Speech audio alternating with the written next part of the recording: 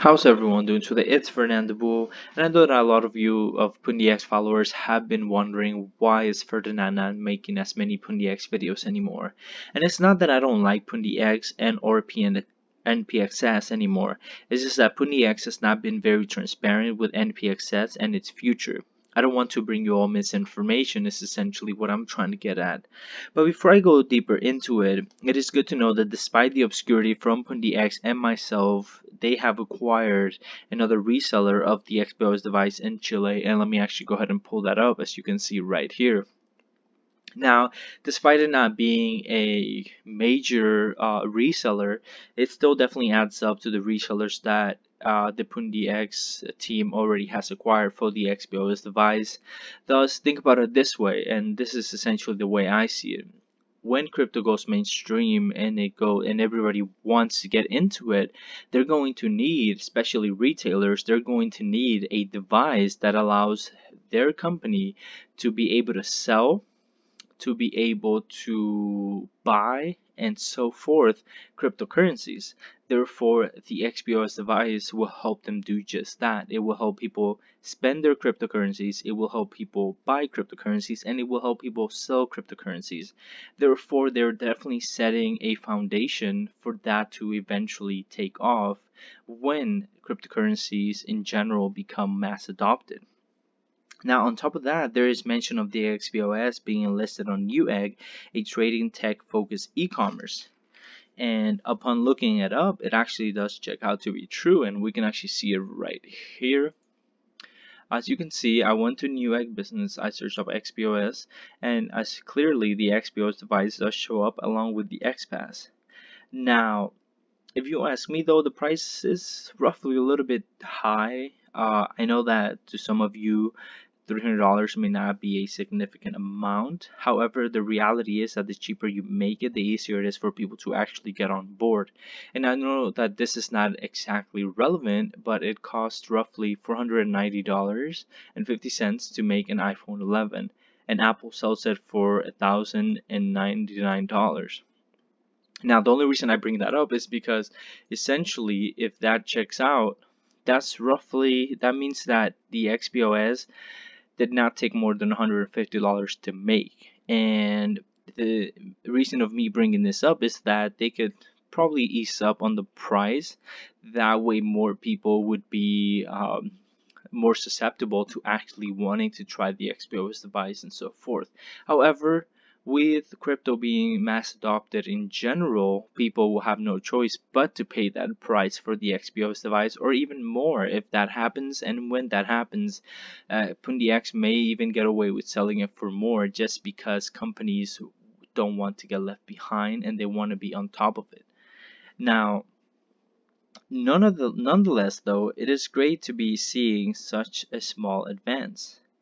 But the reality is that Pundix is way too focused on the X phone and are essentially not caring much for the XPOS device, or at least that's what it's showing or seeming like.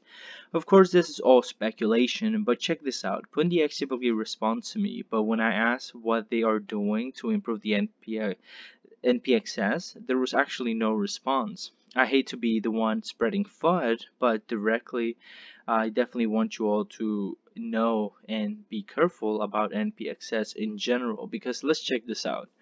As you can see here, I mean, it's loading and you can go up even further. I've asked Pundix various questions, which they respond with pictures. They respond with multiple text. And as you can see, I definitely do multiple text because I'm trying to find out more for you all so I can bring you all better informative content. Now, as you can see, all of this, correct? Now, once I asked them, and I'll just read off really quickly, is there any news on NPXS? The community strongly believes you are leaving an NPXS behind, and based on the company's actions, this does not seem to be true. And by that, I meant that they are actively trying to get new partnerships and they're actively trying to find new resellers.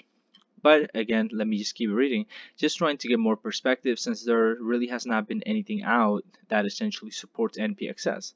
They replied, "Hello Ferdinand, we're always trying to increase the utility of NPXS. For example, not long ago we announced that the X wallet all these steps will be part of the token removal mechanism, whereby we'd remove 0.35% of the fees in the NPXS that we charge on them. That is great and all. However, 0.35% fee, I strongly believe that we can do better than that to attract them to wanting to use the NPXS for such token removal aspect of what they're trying to achieve. Now, this is my reply. That is quite nice. So essentially, the fees are cut if NPXS is utilized? Question mark. Is there any more information involving the growth or use case of NPXS? Question mark. I'm curious because I'm trying to put out a video together revolving around NPXS and its use case, and the steps that are being taken to improve its ecosystem. At the moment, the sentiment around NPXS is not the best due to lack of information/updates on it. I personally believe things could turn out to be extremely successful for the XPOS device as crypto becomes more mainstream along with NPXS, as long as it is being used as means of transportation for these transactions. Thank you so much for replying and further help bring more and further help me. That's what I misspelled there, I suppose. Help me bring more rich content for the NPXS investors/speculators. And as you can see, this was in January 30th, 2020. And if we go ahead and click on their profile, they have been retweeting and reposting quite a while since then. So it just leads me to believe that they don't have big plans for NPXS, and I hate to be the one spreading FUD, but I just want you all to be on the same page and for you all to realize that NPXS could essentially be left behind. Now, I'm not saying that that is a fact. I'm not saying that that will happen, but it's certainly a strong possibility because the XPOS could always be updated and not support NPXS. I want us all to make it, and I still believe Pundix has strong potential.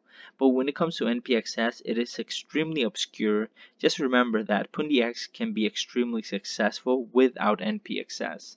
Now, let me know what you guys think in the comments below, because I think this is definitely a topic worth talking about, because a lot of you and me as well have put some money into NPXS, and it's definitely more than just a speculation in the sense of we are trying to get a more transparent view on NPXS. But I hate to say it, but NPXS is not quite providing that transparency. They are actually keeping NPXS and their plans very obscure.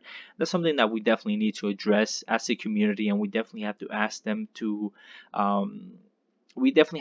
more about it and have to get an answer about that. It's just like when the XRP Ripple community got together and started asking selling or demanding rather to stop for Ripple to stop selling XRP because they believe that was the cause of it going down in value.